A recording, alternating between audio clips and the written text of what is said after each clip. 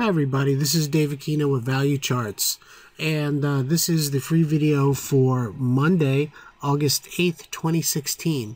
So we're going to just take a couple of looks here at a couple of stocks that would be shaping up to be really good targets of the CS MFT Pro setup that we're trying to be on the lookout for. Here in SPX, you see that there's a little bit of a pause today.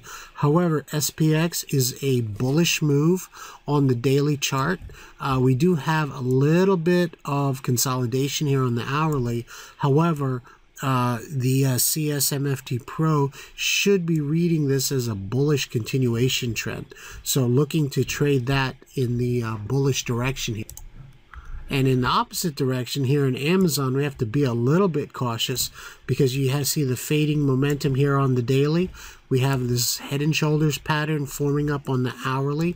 You may be able to see that inside these bars. However, you're looking for a potential pullback to the 8 and then maybe even back here to the 740 level. So again, on this particular daily screen, you're looking for a bearish pullback.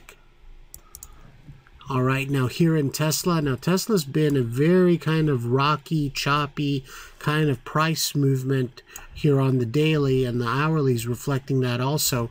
However, if you keep in mind the directional momentum and the fact that we're now closing below the 8 EMA, then a potential pullback to the 50-day and a potential break below that probably will occur here in the next week or so if Tesla continues its momentum. Part of the bullish momentum has been from earnings. Even though they missed their number, the fact is you actually got a pretty good report and future outlook on production. So Tesla is kind of burning through that report and then probably going to be pulling back here in the next week. Now, I'm going to end on Apple because Apple is pretty strong. You can see that momentum is definitely higher. We're going to look and trade Apple to the upside as part of that CS MFT Pro momentum indicator. Again, you're looking at this to go higher.